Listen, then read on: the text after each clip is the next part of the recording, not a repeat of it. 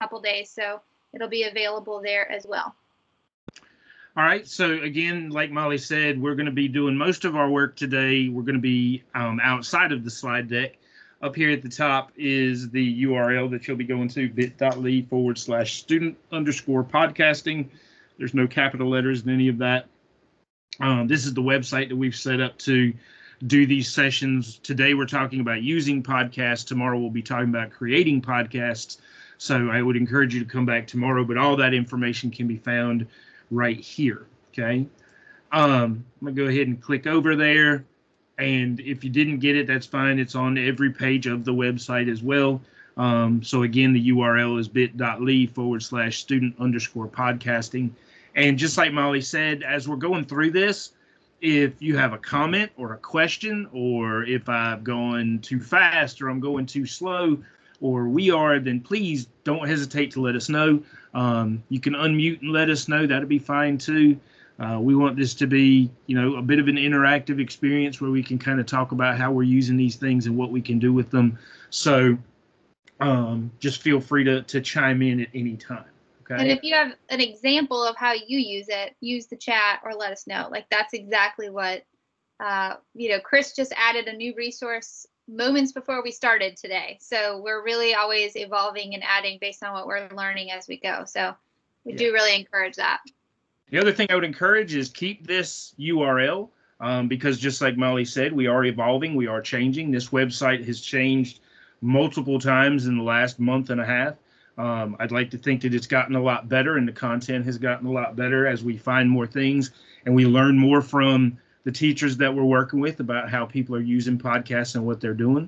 So it's a fluid thing, and I would appreciate if you keep that URL, come back to it, and you're free to use any of the resources that I have posted up here. Anything that's here is for you to use. All right. So just again, information about us. This, of course, is my contact information, my email address, and you can find me on Twitter at TechGuyBennett. Life Through Lyrics is a personal podcast that I produce. I'll be honest with you, I haven't put out an episode in a little over a year because I just haven't had time to do it. But that is my personal podcast about music and music history. So you can check that out if you want to. This, of course, is Molly's contact information. Again, her email address and her Twitter handle here at Molly Brandon. And then I'm not sure if Stacy's with us today. She was going to try to jump in. But Stacy is, again, our ILC in the western part of the state, and her contact information, email address, and Twitter handle are here. All right. Now, I said before that we are passionate about podcasting, and because of that, we've actually, as ILCs, have started 2 podcasts since March. The first one is called Moments of Inspiration. It can be found on Spotify, Apple Podcasts, and a plethora of other podcast platforms. If you see them down here, it can be found on Breaker, on Stitcher, on Castbox, Radio Public, and a few others as well.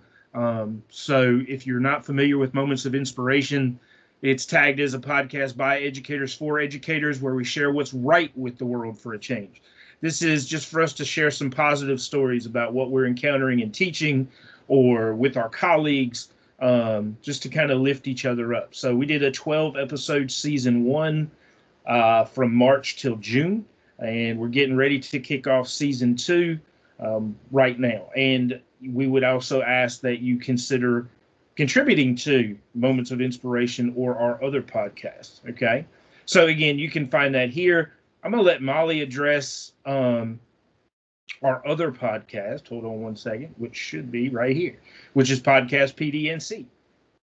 So Moments of Inspiration is storytelling. Podcast PDNC is pedagogy. So we just wanted an opportunity where, unlike this session, where you have to log in, be at a certain place at a certain time in front of a computer screen, we wanted to reach people with the same kind of content and message around professional development, but something that you can take on the go. So we call this listen and launch instead of sit and get, where you can listen to something and it'll launch you into some kind of practice or tweaking a practice that you might already have. So we have a couple things on here already around like blended learning is our most recent one. We did a one on communication and connection. We did one on building norms, choosing the right digital tools. So these are things that we could do a PD session on, but we could also plug in and listen while you're doing your chores, getting in some steps, those kinds of things. So most of these have been interviews with different educators around the state. So that's something to listen for as well, is that you're hearing from people within the field. You're not listening to professional developers who don't actually work with students and who don't actually work in a district. You're getting some really good content. So this is what I was saying. If I can do that, if I can figure out how to get these stories and record them and put them out, I promise anybody can. So. And like I said, we'll address tomorrow's PD session. We'll talk about specifically how we actually create the podcast and those kind of things. But today we want to talk about, again, using podcasts themselves. All right. So just real quick, if you guys would tell me in the chat if you have experience, if you are a podcast listener, and maybe what the last podcast you listened to was. I'm going to give you about 2 minutes to do that. Okay.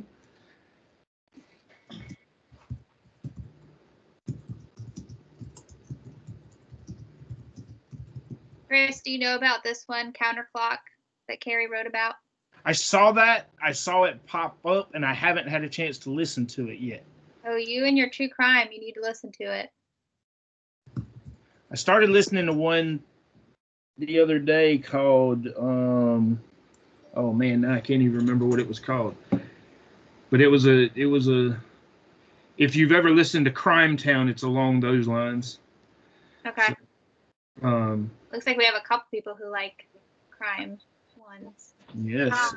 Yeah. But you'll like, so it's about a murder here on the Outer Banks, and I think they're opening the investigation back up. And so out here, there's billboards everywhere about this podcast. It's gotten a really big following. Oh, well then I will be listening to that soon. Oh, Catherine, I listened to This American Life as well. It's on my listener list. Oh, I really like these suggestions. I have new things to, the new season is A Murder in Mania. There you go. I have new things to add. I don't know when I'm going to have time to listen to all these, but John Spencer is one of my favorites. Carmen, I see that you posted about that one. Elizabeth, I'll drop the name of that in the chat so you can have it to look up tomorrow's podcasting sessions. Yeah, so what I wanted to see was kind of if we have some people that are that are listening. I'll tell you what, I will go back after. Catherine, that's a good question. I'll go back after this session and I'll put those in a list and I'll post them to the website. I'll put a page on the website for what teachers are listening to. How's that? I think that's a good idea, actually. So we're just going to I'm going to move forward I'm going to assume that everybody's gotten to the website at this point. So if you'll notice over on the left-hand side, the navigation, what we're going to talk about today are why we podcast or why we use podcasts in general. And that would be why we listen to podcasts and why we have students or why we ourselves create podcasts. Secondly, we're going to go on to, this is kind of our agenda, how we can use podcasts in our curriculum or with our students. And then I'm going to give you some examples, some concrete examples of podcasts that people are actually using with their students or that teachers are actually listening to for professional development purposes. And then I think I'm going to add a section at the bottom of that for listening for pleasure, and that's where I'll put some of these podcasts down there too. All right. So I'm going to jump to why we listen to podcasts or why we use podcasts. And just to get started, I want to talk a little bit about what a podcast is, and at its simplest root. And at first people get bogged down thinking, well, a podcast is a highly produced, fancy, audio or video file, something like that. It doesn't have to be. A podcast can simply be a digital recording of a voice that you are able to share in different mediums. So if you can save it as an MP3, for example, then people can listen to it on a tablet. They can listen to it on a computer, on a smartphone. in, you know, a lot of different ways that people can listen. So it becomes mobile in that regard. And that's essentially at its base, again, what a podcast is. It's a simple transferable file, something that's mobile that you can take with you. All right.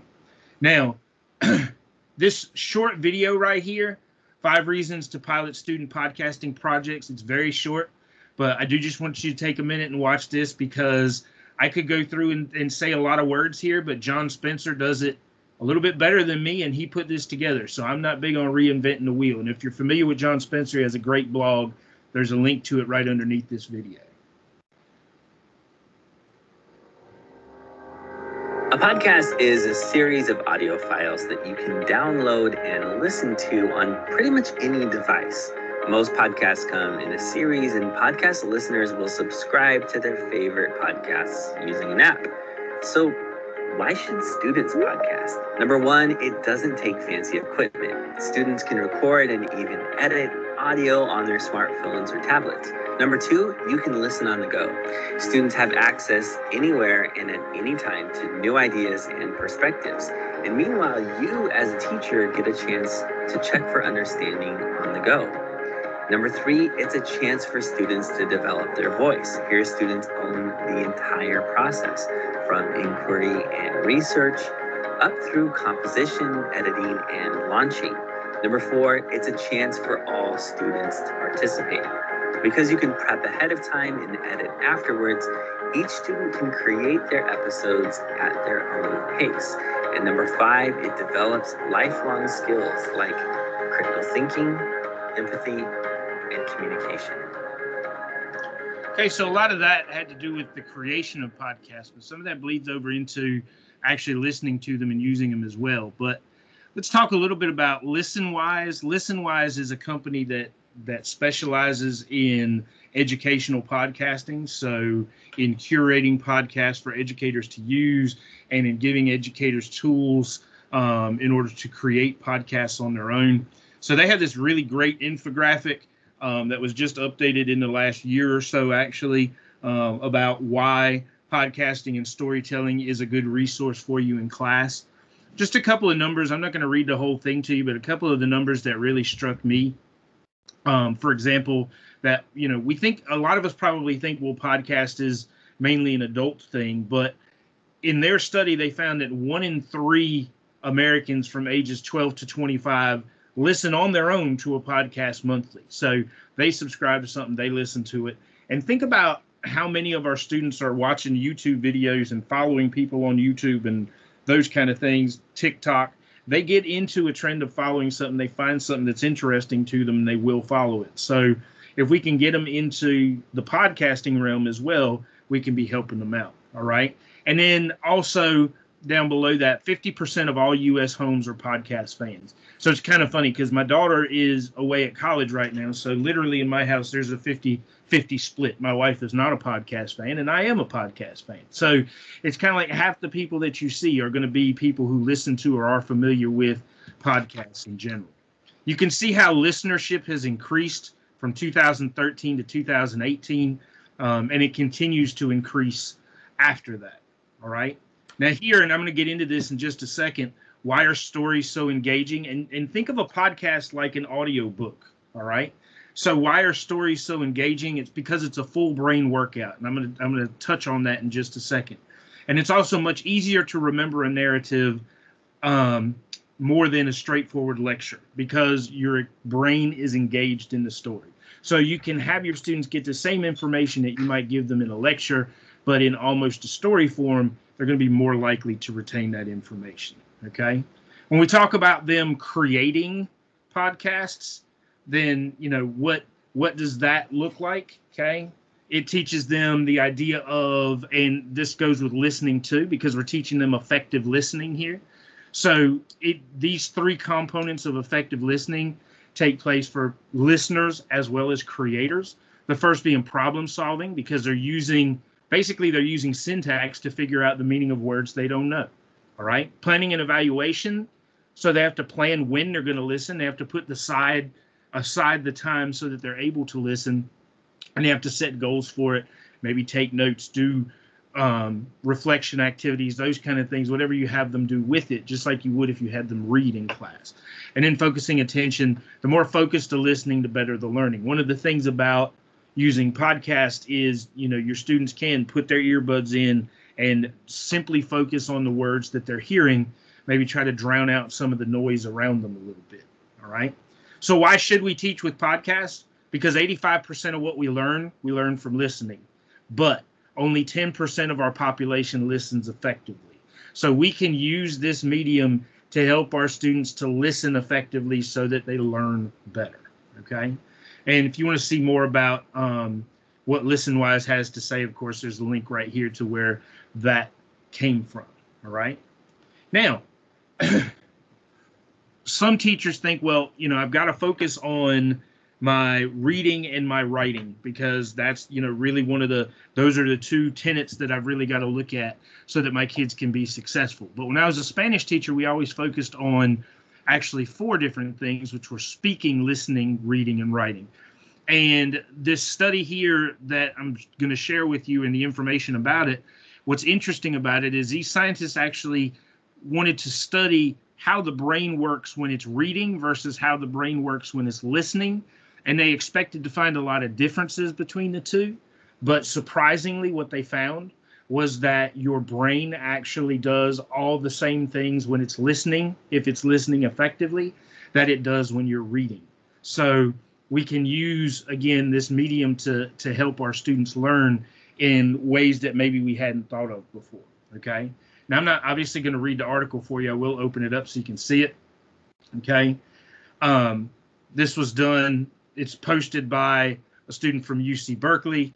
Okay. And it goes through and you can certainly read all of the information there. It's pretty interesting. One thing I will say is it does touch on the idea of using podcasts for differentiation. So if you have students with dyslexia or other reading disorders, that podcasts are a great way to bring them material as well.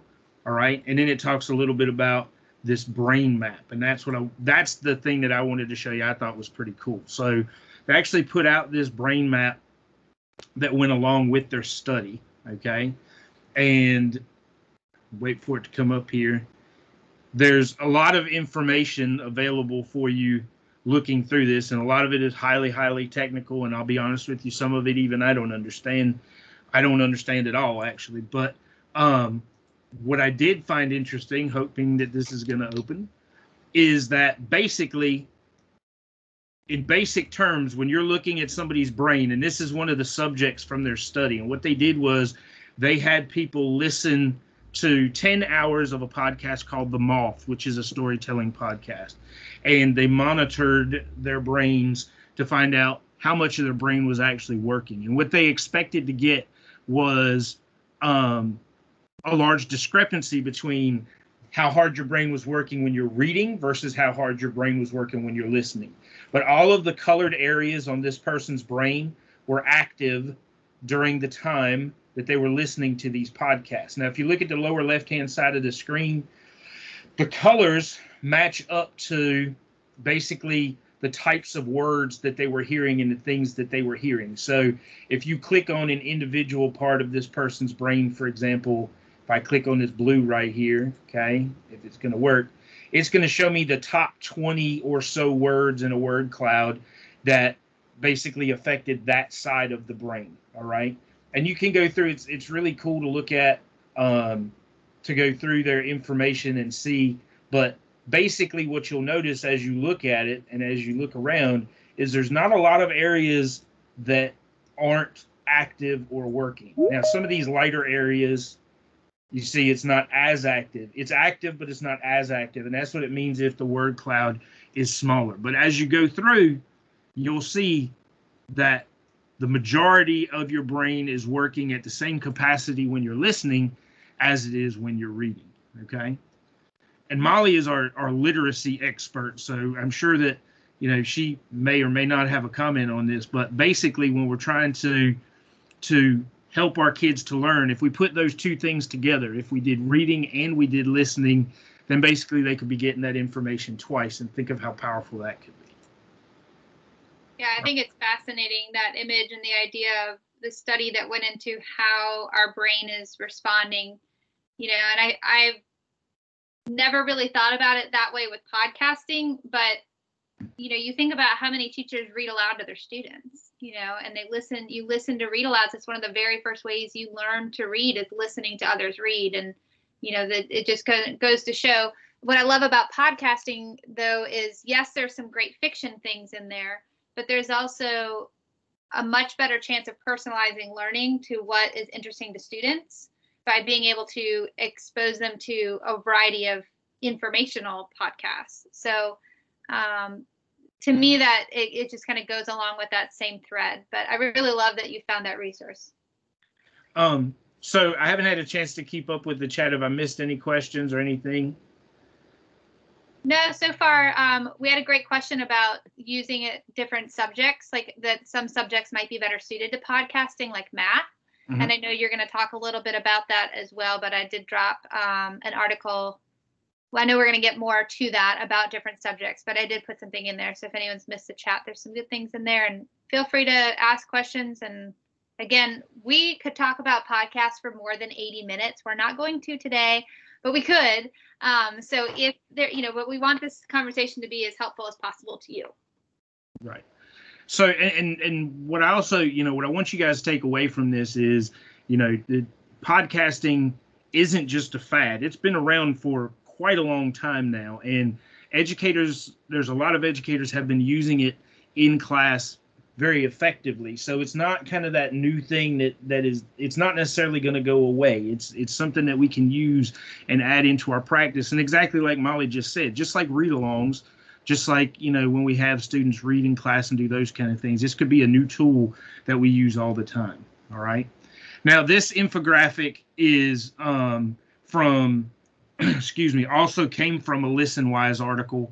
Again, I'm not going to go through the whole thing, but it just talks about how audio promotes literacy, and a couple of the things on this one that really, really, really stuck out to me and I thought were interesting was, first of all, if we look down here at this 2 grade levels, for somebody who hasn't studied the science of reading as much as, say, your media specialists and those kind of people have, maybe even some of your English teachers, for somebody who hasn't studied the science of reading, it's interesting to me that students can listen and comprehend 2 grade levels above what their reading level is. So if we're using podcasts from elementary all the way through, then we can be helping our students to push their reading levels to help with their reading, because a lot of these podcasts, and we're going to talk about this, have transcripts that you can use with them. So they can read along as they're listening. So, we can really push that envelope of, what they're able to comprehend. Okay. And then lastly here, and I don't talk a lot about test scores because I'm not big on test scores, to be honest with you, but where it says here that test scores increased 21% when engaged in multimodal learning versus single mode. So just like I talked about a second ago, if we have our students read information about what they're learning, and we have them listen to information about what they're learning, and we have them speak about what they're learning, then, and then of course write about it. If we're doing those things, we're obviously going to enhance their retention, and we're going to enhance what they're learning and what they're getting out of that information. Okay. So again, there's a link down here if you're interested in looking at anything else that came from those articles, but I thought that they were pretty interesting. Okay. Now, let's talk a little bit about a couple of things that are near and dear to us as North Carolina educators, right? And the first of those is going to be personalized learning. One of the things, and Molly's already mentioned it, is the idea of this personalized learning and working towards the individual student. So if you're not familiar with the 4 pillars of personalized learning in North Carolina, these 4 up here are what we're going to look at. That's learner profiles, individualized learning paths, competency-based progression, and flexible learning environments. Okay. Now you can take podcasting, and when I say podcasting, I mean in general. So that means listening to, again, as well as creating podcasts. You can take podcasting and directly tie podcasting into, or correlate or align it to, 3 of these 4 personalized learning pillars, okay, without a problem. So Molly and I and Stacy, we sat down and looked at this and said, well, which ones align the best? And it was interesting, again, to kind of see how well podcasting aligns to some of these. So as far as the individualized learning path goes, okay, so here, when you're using podcasting, listening and creating, we can use podcasts as part of a choice board, for example, or a playlist or a pathway, as part of a hyperdoc or some other student-centered approach to learning that helps students make decisions and take ownership. So maybe the whole class doesn't listen to the same podcast.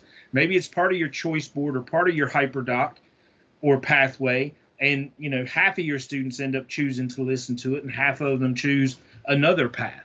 But by giving options, such as podcasts and other things to do, then we are supporting or we are aligning to this individualized learning path pillar of personalized learning, okay? Competency-based progression, all right? So here, we can use podcasts as part of our assessment process. They can be formative or summative, and this would probably play more into the idea of creating podcasts, but it's a different way or it's a different medium for our students to show and apply what they've learned. So this is important as well, okay? And then flexible learning environments.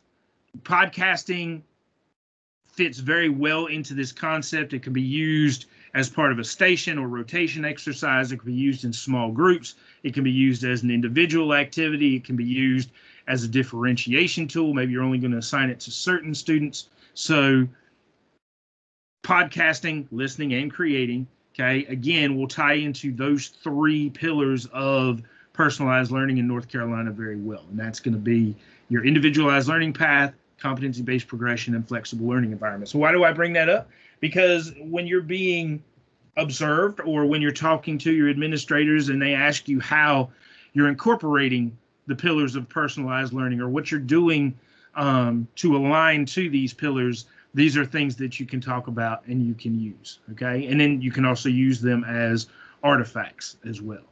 Molly, anything you want to add to that? No, I think that was perfect. All right, cool. All right. Now, let's talk about the next one, right? That's also near and dear to our hearts, which is podcasting in the North Carolina Digital Learning Standards, all right? Now we know, hopefully we know, but if we don't, the digital learning standards are adopted and they're going into play this school year, or they're already in play. They were adopted from the ISTE standards. So these are the same as the national digital learning standards, all right? There are, 7 different standards with substandards under each one. And can I say something about standards? Yes, sorry. Okay. Yeah. So librarian here who understood all of the K-5 standards and the library standards and the personalized learning pillars. And now there's digital learning. I mean, it's a lot. It's a lot.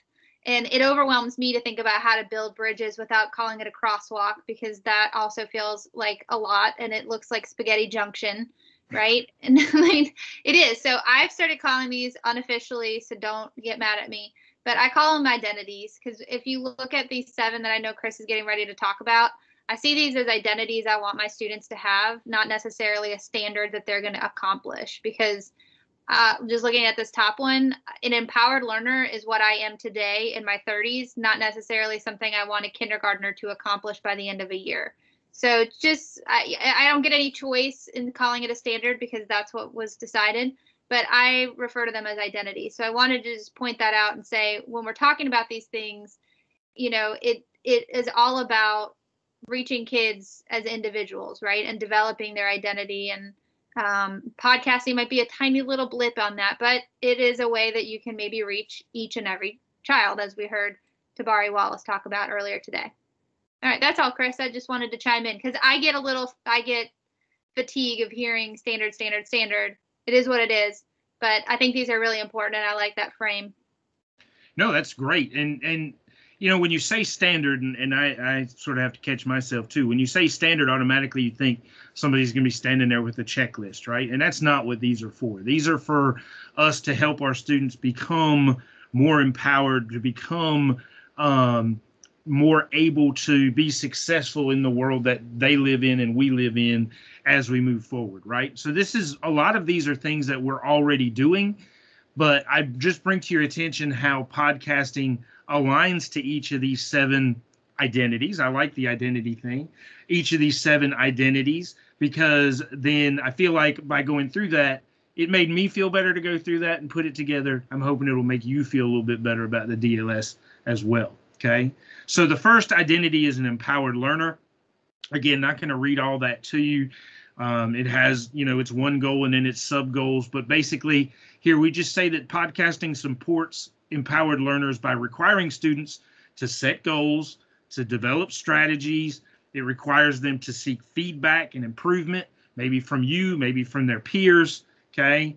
And they also have to troubleshoot and work through. And I don't like to call them roadblocks. I like to call them speed bumps. And you'll find if you sit around in trainings with Stacy and Molly and I, we like to throw a lot of different things around like identities and speed bumps and those kind of things, because, we're trying to look at things in the big picture, right? And I call them speed bumps instead of roadblocks because I think a roadblock is going to stop me, but a speed bump's just going to slow me down. So the empowered learner is going to have the skills to work through those, all right?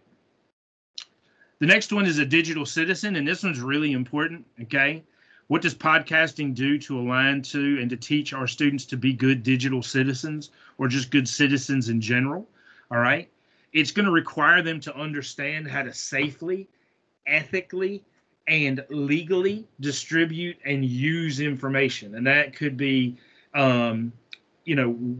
obviously, literally what they're talking about. It could be a music file. It could be a video. It could be image, something like that. But teaching them to give credit where credit is due and teaching them how to understand what is right and wrong in that realm and take care of themselves is crucially important with all of the information and everything that we have available to us out there. Just because it's available doesn't mean we should always use it. All right. It's also going to help them to understand what's real and what's fake. Okay. So looking at that and looking at what their identity is going to be like online, all of these things tie in together to digital citizenship. Knowledge constructor. What does podcasting do to encourage or to align to the knowledge constructor identity? It's going to require students to use a variety of resources, first of all, because if you're going to create a podcast, yes, you're going to have to research, or you're going to have to write your script. You're going to have to gather your information. You're going to have to decide what sounds you want to use with it. So you're going to have to curate those files. You're going to have to find a way to record it. You're going to have to find a way to put it all together. So it's not a one-stop shop most of the time when we talk about podcasting. So we're going to have to use, or we're going to have to construct, if you will, our podcast using a variety of resources. All right. And sometimes we're going to find some that work better than others. So we're going to have to really, evaluate their validity as we go through and use some of these things. Okay. And Molly, anything you want to jump in with, you feel free to interrupt me. Okay. As far as innovative designers, podcasting requires innovative designers to utilize the design process. And this goes back, and you'll notice that these aren't standalone. Okay. They're going to intertwine with each other. So just like when I talked about, empowered learners having to troubleshoot, that's going to play into your innovative designers, because the design process is going to call for you to decide on some options for how you're going to do something, to try doing it a certain way, to then test that way out, figure out what the problems are, if any, with that, then go back and reiterate it, try it again, and fix those things. So in order to create and use podcasts effectively, our students are going to have to be innovative designers. All right. Computational thinker. I didn't really think of podcasting as being something that would tie into this identity until I really dug into it. But the idea that, again, they're going to have to employ and develop strategies and theories for solving the inevitable issues that they're going to come up with, the roadblocks or the speed bumps that they're going to encounter as they're working with technology, because we know that when you're working with technology, it's not always perfect. Molly will tell you that today, for example, my computer's running a little bit slow. That's why she's recording the session, because before we started today, we had to troubleshoot some issues there. So it's definitely going to encourage that computational thinker side. All right.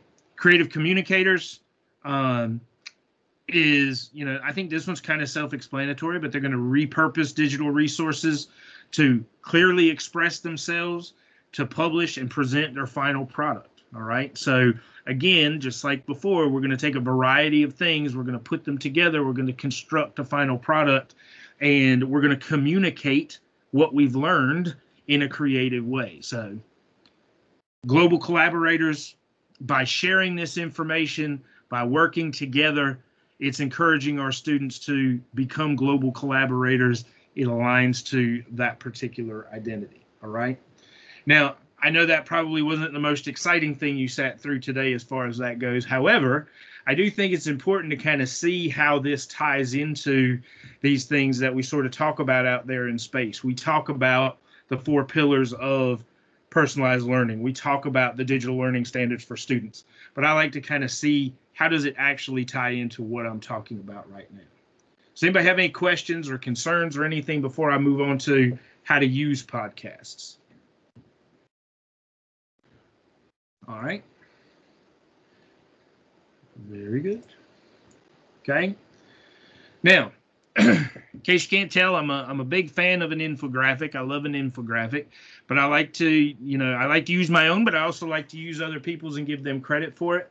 A resource called Education Closet came up with this one, ideas for using podcasts in the classroom. And obviously we're not some of us are, and some of us are not in the classroom right now.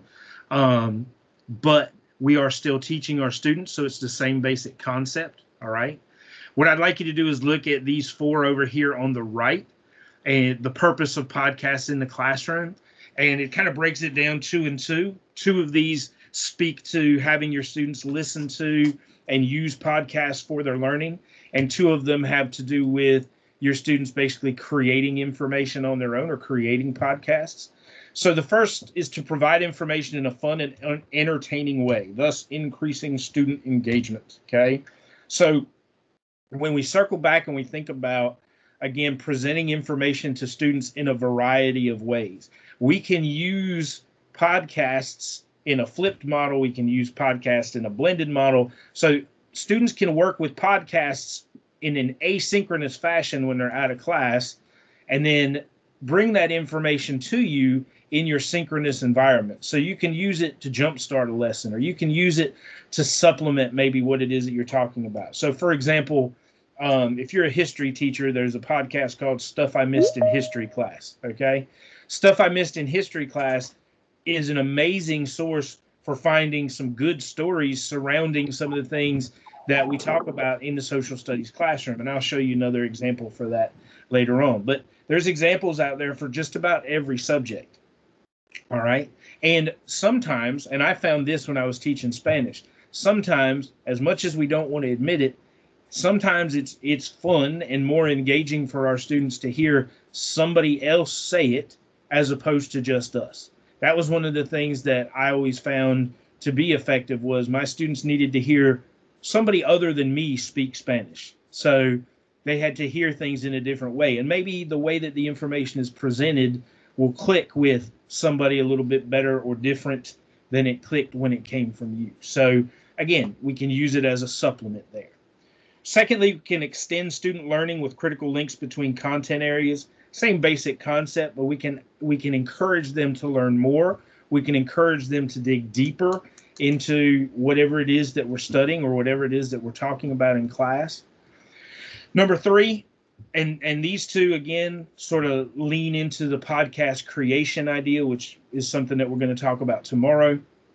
But for number 3, synthesizing student learning through podcast creation, just like I talked about a little while ago, these can be formative assessments, small formative assessments along the way. Maybe you're a math teacher and you are going to give them an assignment and you want them to explain in words. I'm not a math teacher, but explain in words how they use the FOIL method to solve an equation, okay? And you give them an equation to solve. It could be something like that. It could be a summative assessment where they take a lot of information or everything that you've done and put it all together and show you what they learned all together. So it's a different medium, a different way to produce that product so that you can monitor their learning and you can adjust your teaching as necessary. Okay. And then this last one, I don't think a lot of people think about this, but I think it's really powerful. And it is something that Molly and Stacy and I have talked about. How great would it be if you as a teacher just created a 5-minute podcast every week? And again, a podcast can just be a digital recording of your voice. If you created a 5-minute podcast every week where you talked about what you did in class or what you did this week, what went well, all right, and maybe touched on what was going to happen next week, what students needed to be prepared for next week. And maybe as you moved on and you started doing this, maybe you have a student submit something to go with it too, to talk about an assignment or give a reflection on something. You could post this in your Google Classroom. You could post this on Canvas. You could post this on your teacher website. So when I say a podcast, it doesn't necessarily have to show up on Spotify. It doesn't have to show up on Apple Podcasts or Google Podcasts. You can keep these things private, and in so doing, you can share it with a limited number of people. So just like getting that phone call from the school or getting that folder from elementary school with all the information in it, this could be another way that we communicate with family members, with parents, with the community in general, and get our stories out as well, get our voice out there. Okay. Down at the bottom, it gives you some podcasting ideas. These are all pretty general. All right. At the elementary level, of course, if we were in the classroom setting, so those of you who are in a Plan B setting where you have your students in class, consider trying to use podcasts as a center. I mean, you could do that at any grade level, works really well at any grade level. But again, at the elementary level, this is a good way to introduce them. And when I say using a podcast too, let me just backtrack and say that I'm not talking about, you don't have to listen to an entire podcast. So you don't have to have your students listen to an entire 30-minute or entire hour podcast. You can have them listen to a segment.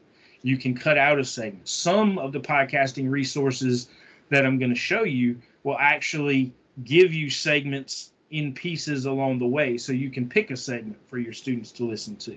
So if you tell your students, for example, to listen to minutes, from minute 109 or from 1 minute 9 seconds to 3 minutes 15 seconds, that's the segment you want them to listen to get what you want out of that. Okay. A couple of articles here. The first two, the 7 ways to use Synth with K-12 students and 5 ways teachers use Synth. Synth is a podcasting tool that we'll talk about tomorrow when we talk about creating podcasts. But these articles talk about how some teachers are using these in their K-12 classrooms. But I include it here because these ideas transcend just Synth. You don't just have to use them with the Synth platform. You can use them with really any platform you wanted to for student creation of podcasts. Okay. And then this article is a really good one. It's a great lesson. It's actually a whole lesson idea. I'm going to click on it. Molly found us this one. And so here's one where we're using our listening skills to find out the difference between real and fake news. And if you take a second and read through the article, and then it gives you the actual lesson plan. It gives you the links for where you need to go. You can even get the transcript to go with it. So this is a really good one that can be used in various different classes, depending on, what your goal is. But again, using this information to kind of teach things in a little bit different way, as opposed to just define fake news and define real news, for example. Okay. Well, and I think it reinforces the fact too that, if you're talking about evaluating what you're reading or listening to, right? It's one thing to look at a website. It's another thing to listen to somebody and go, how do I know if they're telling me the truth? If anybody can create a podcast, how do I know what they're telling me isn't biased? I think that's a really important skill for students to work on And what I like about one of the ones, I know you just scrolled through it, but they had an option there for having students role play, read something, read a dialogue and record it. And that's really great for speaking and listening. But, I think in terms of language, that's something that I worked with an ESL teacher on for a while, was having students record themselves and hear themselves was one of the most powerful learning tools that they had, was getting to hear their own voices. So, whether you're working with young learners who are learning to read aloud, or if you're working with kids that are learning different language, that can be a really powerful thing to do. And that, coming back to what Molly said about, students hearing their own voices is a powerful thing. When you first start doing these things, they'll say they don't want to hear their voice. But as they work through it and as they do more and more of these, what you find is they're actually cultivating communication skills that weren't necessarily intentional in doing this, but they're learning how to be better communicators, better speakers, how to, really enunciate and do the things that we need them to do to be good communicators. So just a little side note there. All right. Any questions about how people are using podcasts in general? I mean, that's kind of vague, but essentially for us, what we're going to look at, or what we want to think about, is how can we use podcasts in either a flipped or blended environment? How can we use it as either a jump start to our information or as an extension of our information when we're having students a supplement, and when we're having students, try to do things in a multimodal fashion, especially now when they're having to do so much work asynchronously. Okay. I really like that it allows students some freedom in not just choice, but freedom in movement. We're seeing a lot of kids sitting in front of a computer when they're on a remote day, whether they're remote every day or remote just a couple of the days. And this gives them a little bit more of that freedom. So, that's just one way that we can use it now as a solution. But again, I think it's a really great tool when you mentioned the idea of centers. So Melissa just asked a question: how young are the students that you have used podcasts with? And I was in an elementary school, Melissa. I used clips from podcasts all the way with my youngest, kindergarten, first grade. Would not play them a whole thing, just, but if they can sit through a read aloud, if they can sit through a, whether you're reading it or you're playing it, right? If it's an audio book or an ebook or something like that, you can do the same thing with a podcast. Just like anything, though, you want to preview it before you play it. But there's some great things out there that are even for your youngest learners. I had a teacher. Sorry, Chris. I have an AIG teacher. Catherine mentioned a really great idea. Maybe I'll talk about it a little bit tomorrow, Catherine. But an AIG teacher who played podcasts. There's one called Mars Patel, and that is a fiction podcast. So it's a series. The kids learn what series means, that you listen one after the other. And she would have, just like you would have a read aloud, she'd have discussion questions ready. But what she found was the kids would be up and moving around the room. They wouldn't be sitting in their desk. They might go sharpen a pencil. They may choose to go sit in a beanbag to listen. And she just hit play, and it was a few minutes for her to catch up on email, things like that. And then they'd have discussion questions. They would break down, if they missed the read aloud or if they missed the podcast, they would be able to listen from home or catch up before the next one, which is a really cool flexibility piece of that as well. Thank you for sharing that. That's really great. I see that Catherine shared another podcast that she's used recently, so that's perfect. And I mean, and that's the getting back to the grade levels thing and stuff. That's one of the reasons why I am so passionate, or we're so passionate about podcasting, is it doesn't pigeonhole you to any particular grade level. You can find ways to use it across the board, from pre-K really up through college. Again, I mentioned earlier that my daughter's in college right now. She's had some assignments that have been supplemented by podcasts. But as we go through some of these examples of what people are listening to, or what teachers are having students listen to, you'll get to see some concrete examples of the things that teachers are using with their students. But, it's a vast world out there. These examples that I'm getting ready to show you, it can be overwhelming if you're not used to doing this, to try to find a podcast to start with if you haven't looked for them before. So we're trying to curate at least a decent list of some things to get you jump started, but we want to add to that as we go. What's cool about some of these resources is the way that they have the information broken down for you. So for example, over here on the left-hand side, this link will take us to an article from Common Sense Education, 16 Great Podcasts for the Classroom. So I'm just going to click on that real quick and show you how Common Sense, and if you're not familiar with Common Sense Education, they're a great resource for a lot of things. And they are, you can trust them. But again, like Molly said, you always want to be sure, just like if you're using a YouTube video, just if you're going to assign an article or anything else, that you vet whatever the resource is that you're going to share with your students to start with. Okay. Now, if you come down and you look, what they do is they'll give you the name of the podcast. So, for example, this is Circle Round. It gives you the grade levels that it's appropriate for. So in this case, it's pre-K through 5. And it tells you what the podcast itself is about and possibly if there's any other resources available with it. And then you can actually click on the link itself to go to that podcast and find the resources maybe that you might be looking for. Okay, so find the stories here and use those on your own. Okay, the thing about podcasts is I won't say all, because you can never say all, right? But 99% of them, I will say that, are free to use. All right, and all you need is a link to be able to use them. So we have Circle Round, Pre-K 5, But Why. So Circle Round is a fiction podcast. It's more storytelling, whereas But Why is a nonfiction podcast. All right. Story Pirates, grades K5. And so you may be thinking, well, there's a lot of K5 information there. There is.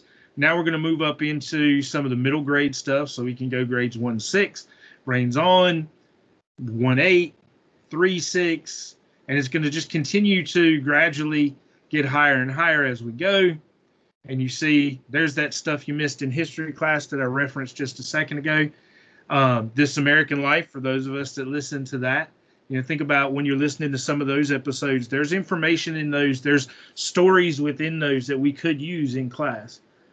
This, I believe, 1619. So again, what they're giving you here at Common Sense is a good mix of fiction and nonfiction, and a good mix to span the grade levels. Okay. What I like about this Common Sense Media article is that, like, for example, Code Switch does have some that are not necessarily kid-friendly, but if you look on the description, it says a playlist of kid-friendly episodes. So again, listen beforehand. They usually are really good about marking it, whether it, like, not that there's usually expletive content, but they will specifically say, this has a younger topic, right? Versus, and then, like, I love this, why it's good for kids. So it'll specifically explain what you could talk about with students. So I just wanted to mention that because I listened to it too. I listened to Code Switch and I was like, this is definitely not one of those kid-friendly episodes.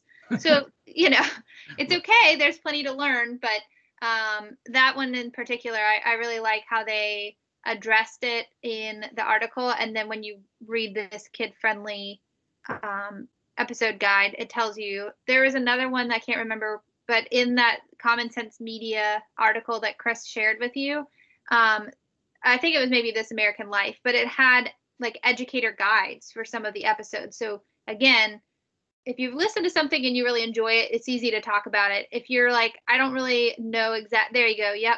Education resources. So a lot of them already have things built in specifically for teachers. I just wanted to make sure to point that out.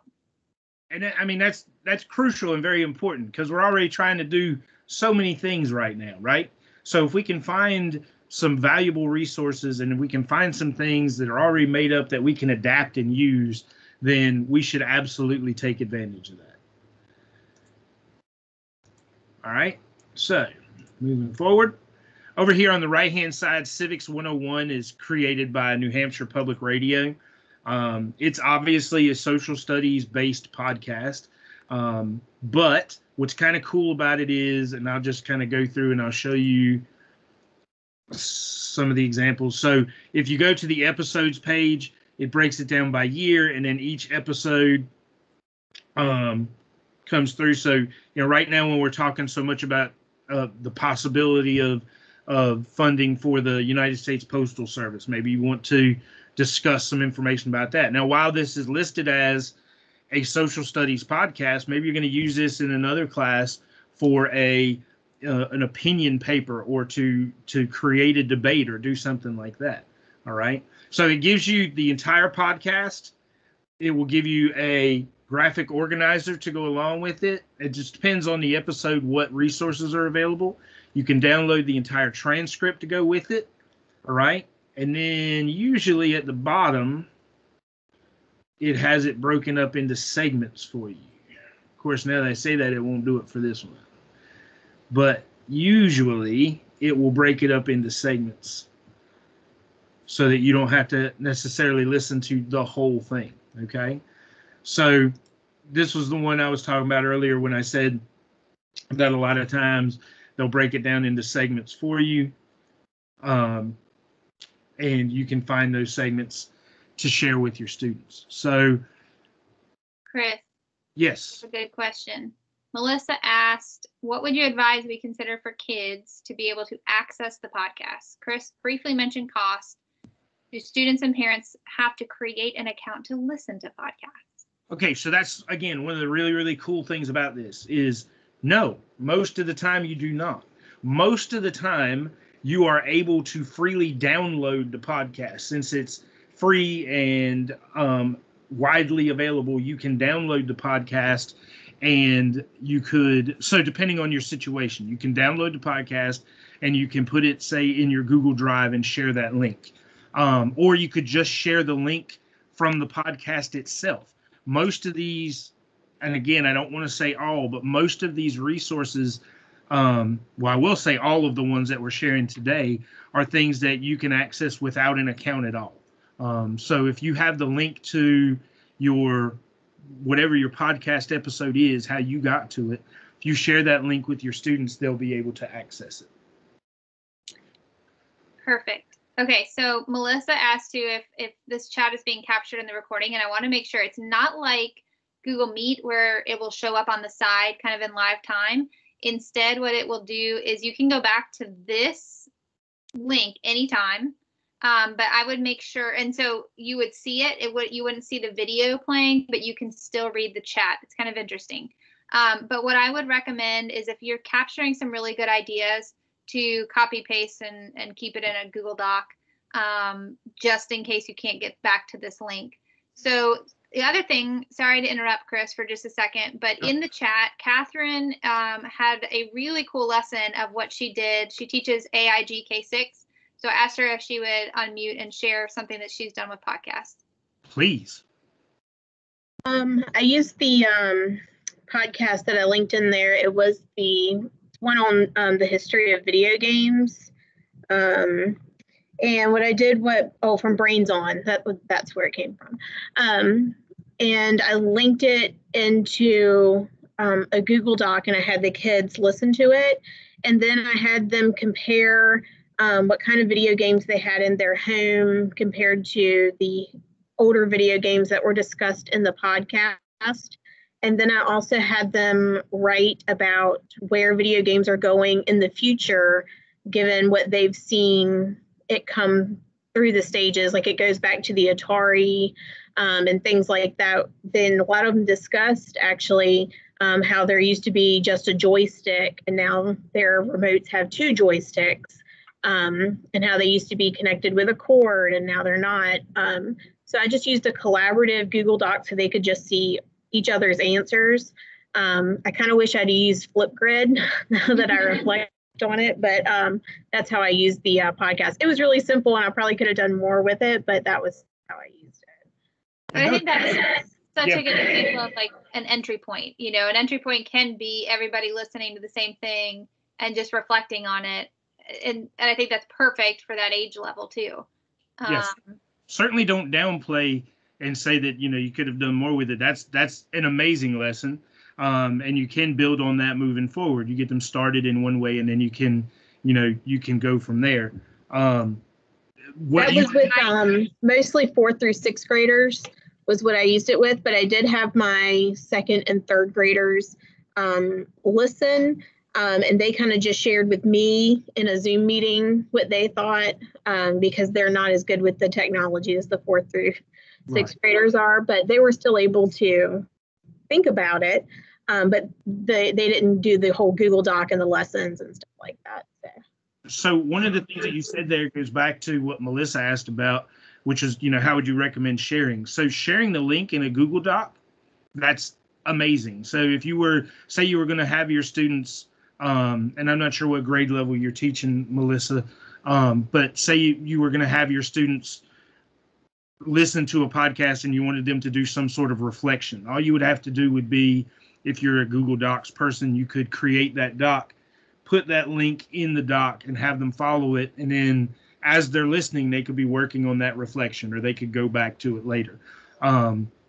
So really, as long as they have an internet connection, if you share the link, then they're good to go. They can get to the information. If you have a problem with connectivity, then my suggestion would be, like I said before, perhaps save it to your Google Drive or share it in your classroom and have your students download it to their device, because it can be downloaded, so that they can go back and listen to it as well.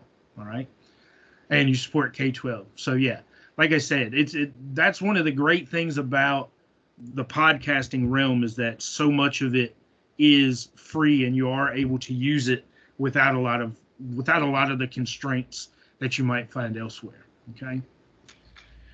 So continuing here, looking at some examples, these KidCasts, Molly helped me to find these.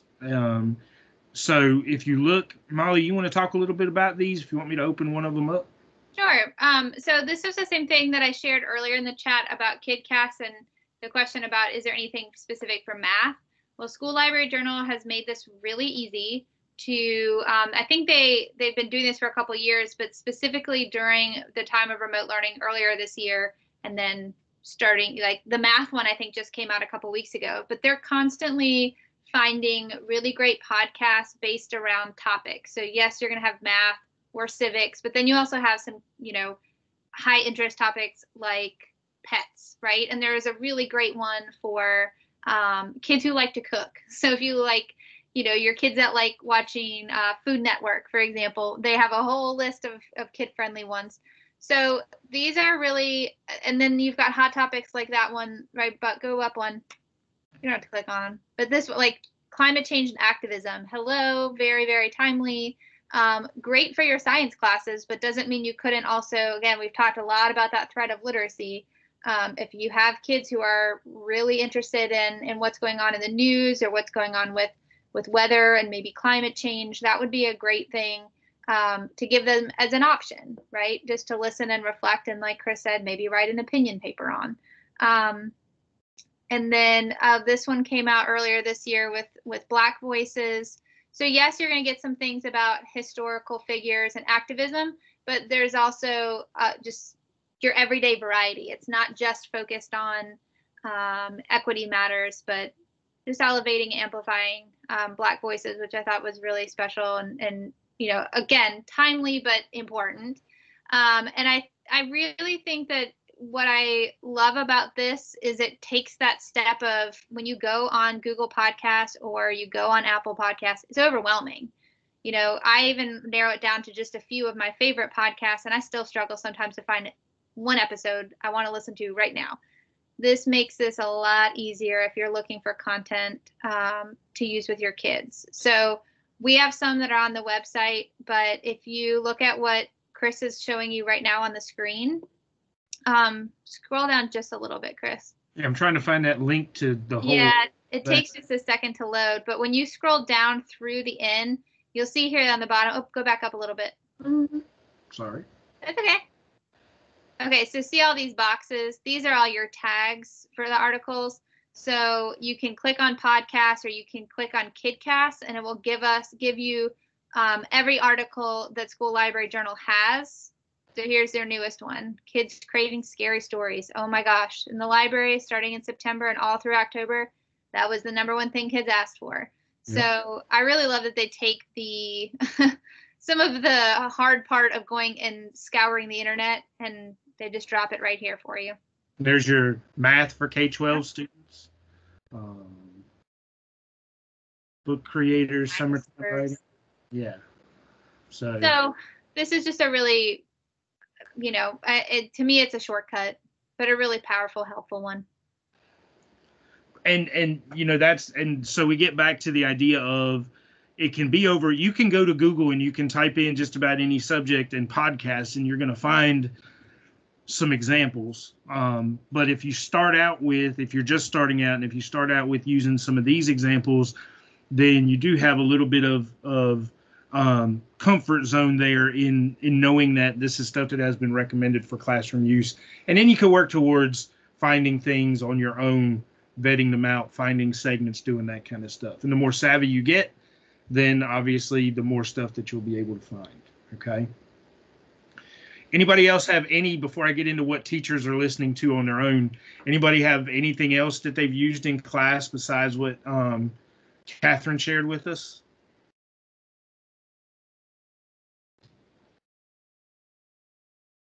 All right.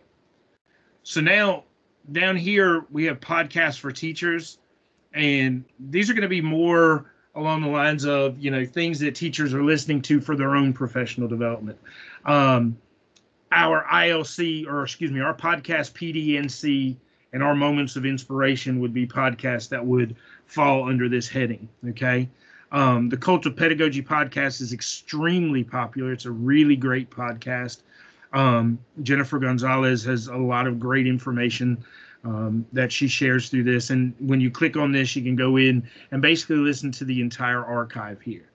ISTE, EdTech questions. So, if you're feeling EdTech nerdy or you just want to go through and look at the list, what's great about both of these is that, excuse me, you don't have to listen to them in any certain order. You can go through and find the episodes that you particularly want to listen to, and you can listen to those and those only. So if you have some EdTech questions, maybe go through and look at the list of what the ISTE podcast has to offer you and see if there's something there that can help you out.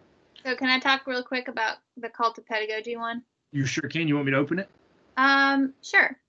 So a couple things, if you're not familiar with this, and somebody did mention it when you asked that question at the very beginning, Chris. So I know there are probably folks that are familiar, but, we talk about using podcasts in the classroom. Obviously, we meant in terms of, how can you play them and include them with your students? But this is a go-to resource for me. This is probably the first thing that got me into listening to podcasts a couple years ago, and actually shutting down, like my audiobooks that I wanted to listen to instead. Because there's so much to learn. She really does a great job of interviewing teachers. So all of this is pretty much coming directly from classroom. And then she also interviews people. Like there's a great episode with her and John Spencer talking about, what is makerspace? What is design thinking? And how do those two things come together? So, it might not be a podcast that you play out loud to your students, but it is going to translate into what you are probably going to want to do in your classroom. So, Chris, you mentioned that this is not something you have to listen to in order. There's a lot. Stop on this one, though. This is really great. What I really like about her episodes is that you can do this quick. I love her website where I can look and see who she has as a guest, right? And maybe I recognize somebody. For example, this historically responsive literacy episode. I haven't listened to it yet, but I'm 100% going to, because Goldie Muhammad wrote this book called Cultivating Genius. It was the best book I've read, maybe longer than just even this year. So I will listen to this just because I love the guest and I know what the topic's going to be. And it's going to make me tune in. I may not choose creative blogs because I personally don't have a student to do student blogs with. But, again, I just wanted to point out that she does sometimes she features a guest, but if you look at this one in the middle here, she's going to be talking about how she uses them with her students. So you're getting both. You're getting her stories from the classroom, and you're getting, kind of these experts who are talking about their specific thing. So I just wanted to point that out. And she also includes resources and a transcript. So if for some reason you're in this podcasting session, which we only have a couple minutes left on, and you're like, I would rather read it on the screen than listen to it. Well, guess what? You can. You can read her whole transcript as a blog post. Very visual appealing. Okay, that's all. I just wanted to explain. I think that it's a great example of, why as an educator I should listen to a podcast if it's not something I'm going to play for my kids. Right. And for me, because we are getting down on time, this teaching Keating with Weston and Molly is one of those for me. These are a little bit shorter, but what I like about this one is I'm a movie buff, and they like to take movies and tie it into educational topics. So, for example, today I just listened to the Few Good Men episode. So if it's a movie that I like, I'll usually go in and listen to, what they have to say. And they do a good job as well. Theirs are a little bit, most of theirs run in the 30-minute range. So it's kind of interesting to sort of hear what they have to say. But again, doesn't have to be listened to in any particular order. And they come right out and say, you may agree or disagree with us. And they invite you to have some discussion with them, through their social media and that kind of stuff. So these podcasts that are listed here are not ones that we would share in class, but they're ones that we would use to help our own teaching practices. So, for example, if you're interested in learning more about flipped learning, this flipped learning radio podcast is a great resource for you, because they have guests and things that talk about all facets of flipped learning. 10-minute teacher podcast. Maybe you take a 10-minute walk every day and you want something to listen to while you do that. The 10-minute teacher podcast, again, every weekday gives you some good information. So these are all, just good resources for us to have to listen to. Now, what I'm going to do is I'm going to go in and I'm actually going to add a section to this to, what teachers are listening to for pleasure, because I think that's a good idea too. So we can start sharing some of those out there, just like we did at the beginning of the session. Yeah. So all those good ideas that you gave to us, we're just going to collect them and put them out here. So if you keep this website handy, that's where you can find all those good resources. So it is 3:17. I don't want to hold you guys past the time that you've allotted for today, but if there's any questions, concerns, things you want to share or add, please feel free to do so. We appreciate you guys having been here today. I hope that you got some good information that you can use from this. Here's the QR code if you're using that, or the other information that you need.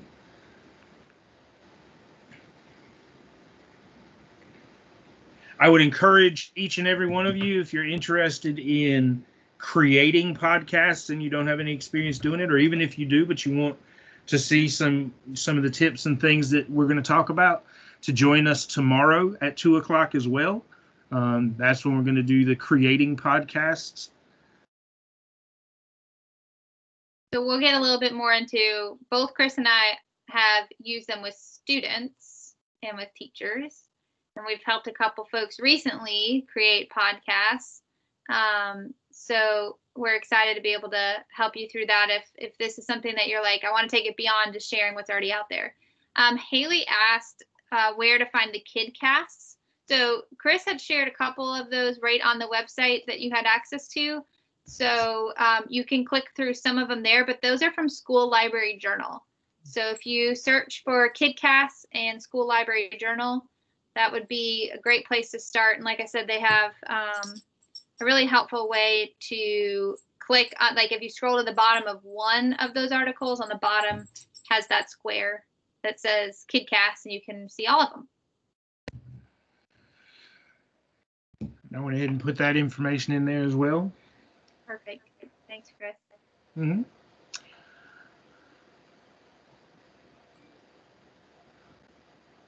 Yes, Cynthia says, if you can't listen in tomorrow at 2, will the recording be posted? Absolutely, we will record it. And again, you can listen in and hopefully get some ideas. And I mentioned this earlier in the chat, but if you take it to the level of you're going to create your own and you have questions along the way, please send us an email. Email Chris first. Just kidding. But he's really helped me and taught me a lot. So I will be more than happy to tell you my experience in 2020 learning how to podcast. But Chris is who's taught me all I know. So we'd be happy to give you a little bit of coaching as much as we possibly can. Thank you, Cynthia. And yeah, please feel free to contact us. This is what we like to do. So if you can't listen in tomorrow and you can't stomach the idea of listening on your own, which I can understand, but you're interested in doing some of this, then please reach out to us. Absolutely. So go ahead. Go ahead, Molly. Well, Cynthia asked, what did we both teach? So I was in an elementary library. I was at Manio Elementary School for 7.5 years. So that's my background. And I was a high school Spanish teacher and a football coach. And I count the football coaching as teaching too, because trust me, that was a thing. It is. So, and I really love when Chris shared that idea about listening to podcasts as a language learner, because I studied French and I studied Italian, which I should have just probably gone on to teach one of those because I loved it. But, it's so true what you said, Chris, about listening to others, whether it's something in a podcast that has to do with like a topic, but really hearing multiple speakers in different languages is really powerful. So that's one of my favorite pieces of advice that you give folks. Well, thank you. I always found that with my kids. It was like, I need you to hear somebody other than me speak Spanish, because even though I'm awesome, I might not be doing it all right. Right. And I had a great, my French teacher was one of my favorites, but he was from, which is not a bad thing, he was from Quebec. And so he would always say, if you go to France, you're not going to understand anybody if I'm the only French speaker you'll hear. It's just different. And it was the same in Spanish. And what was funny was the last school I taught at, we actually had Spanish teachers from 3 different places whose accents and the things that they said, they did it in 3 different ways.